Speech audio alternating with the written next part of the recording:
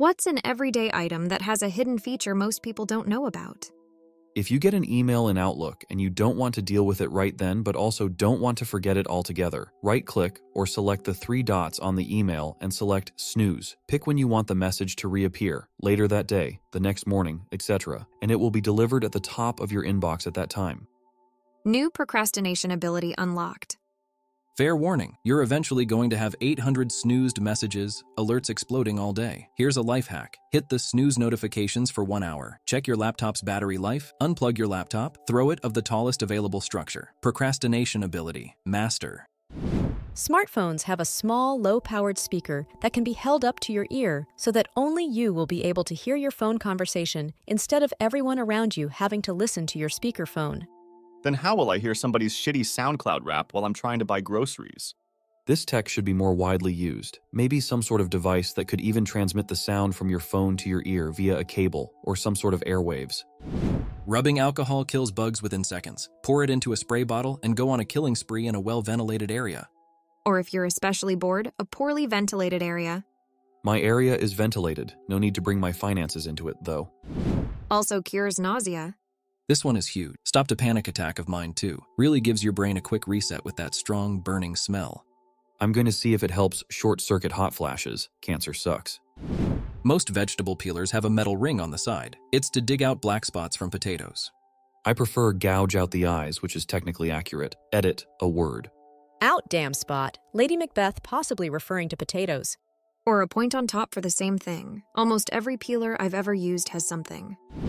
On CD players, when you hold rewind, you can go into negative seconds on an applicable track. Some albums used the negative seconds on a CD to put an in-between opening to a song, so that when you skip to the song, you also skip the opening. More interesting is an example like Reliant K's album. If you hold rewind on the very first track long enough and let go, you will hear the album's hidden track, which is also the album's title track at that. It's mostly an instrumental with humming, but it's good and interesting and, sadly, a great novel way of hiding hidden tracks that quickly is disappearing with the mass move to digital. Edit. Just wanted to thank you all for showing me so many other albums that did this. It's crazy how many of them did, yet I only really knew about a few. Like even knowing about this little secret didn't make it something I regularly checked for, simply because of how obscure and rare I already knew it to be.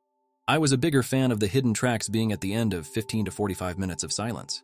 Oh my god, that Tool hidden track on Undertow that was after like 15 minutes of crickets. You'd be dozing off or fully immersed in whatever substance, and all of a sudden, it was daylight when you woke up in your ditch. Many libraries in the US have portable Wi-Fi hotspots and laptops that you can check out for a month at a time. I just found out my city library has a recording studio, circuit machines, sewing machines, a soldering setup, and a printing press for like t-shirts, apparel, and whatnot like. Honestly, libraries in general are low-key, literally like too low-key. There are so many amazing resources. I also found out you can rent music and books online essentially, and just so much more stuff, like open classes for things like sewing. They've started renting out local zines. Definitely have been spending more time at the library. I did a course to work in a library during COVID, and I would say 80% of the course was actually focused on how libraries are working towards becoming community hubs. While the need for books is still there, the industry has recognized the need to adapt and started to use space for a variety of technologies people may not want to invest in at home, and education such community classes. I get so annoyed when people say they are outdated or dying. They will always be needed for record keeping, education classes, and most importantly, freaking giving the poorer class access to resources and opportunities. My local library has a library of things, and I love it. You can check out Wi-Fi hotspots, telescopes, laminators, a home theater projector, an external CD/DVD drive, and lots more. It's really great for when you need something for a project but don't want to invest money in it, because you'll only use it once or twice. I remember being so amused to discover my local library has a range of cake pans you can check out. Come Christmas, though, we were able to have some festive tree-shaped cakes. You can set custom keyboard shortcuts. I use double @ to paste my email and double ampersand to paste my address. It's really useful. Edit. For iPhone, settings, general keyboard text replacement. Where do I go to do this? Oh wait, can I do this on my phone?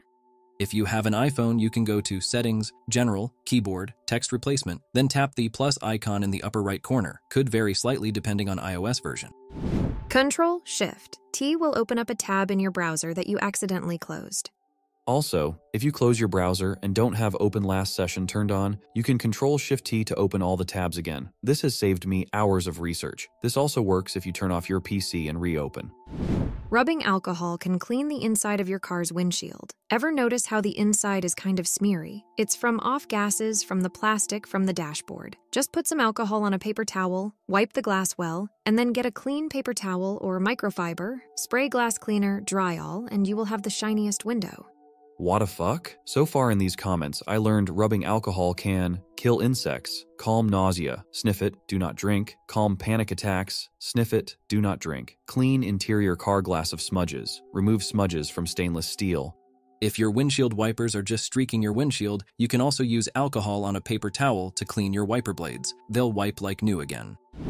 On a smartphone, if you are typing and hold down the spacebar button, you can then scroll left and right to move the cursor on the text.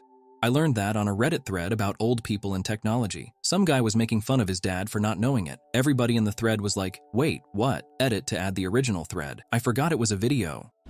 Most people hold walking sticks wrong and get like 5% of the support you could get. The handle is supposed to face forward, like with crutches. It keeps the weight distribution correct and in line with your shoulder. There's a huge learning curve with mobility aids that I never expected. I watched a bunch of tutorials and did some reading when I started using my cane. I never came across anything about the handle direction, so I'm curious to try that out.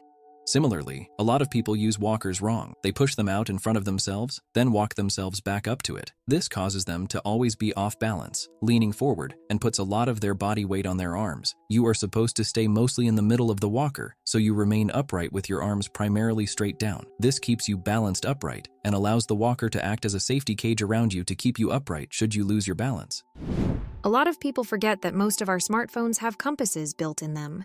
When smartphones first became popular, some of the earliest apps had really clever uses of devices in the phone to do things that weren't intended. For example, the compass in your smartphone can be used as a metal detector. Yep, someone made an app for that. Also, the gyroscopes in the phone make a pretty decent level if you're trying to level a picture or similar.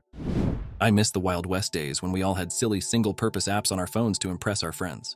Zippo Lighter app, Champagne Cork Pop app, Magic 8-Ball app, Lava Lamp app. Apps just for the sake of having apps. Man, I miss 2009.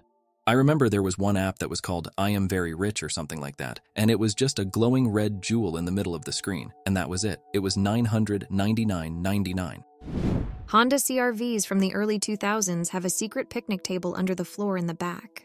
Lol, what the fuck? I never knew this, and I've had my 06 CR-V for a few years now. Proud owner of a new picnic table, thank you.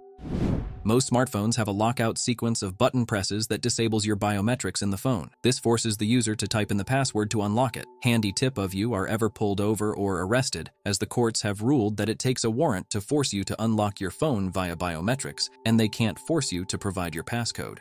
For iPhone, press and hold power and either volume button on the screen that pops up with power off, SOS, etc. Press the cancel button at the bottom. Your phone is now locked and requires the passcode to open it versus Face ID, Touch ID. Average people sometimes overestimate how hard it is to diagnose a lot of check engine lights in anything with OBD2. Modern cars. Onboard Diagnostic 2. Your car literally has an OBD2 port in a relatively convenient location. You plug in an OBD2 reader, pull the code, Google code plus car, name plus year, then you can check out the rough cost to repair it. Some places like AutoZone will use their reader and print out the above info for you for free.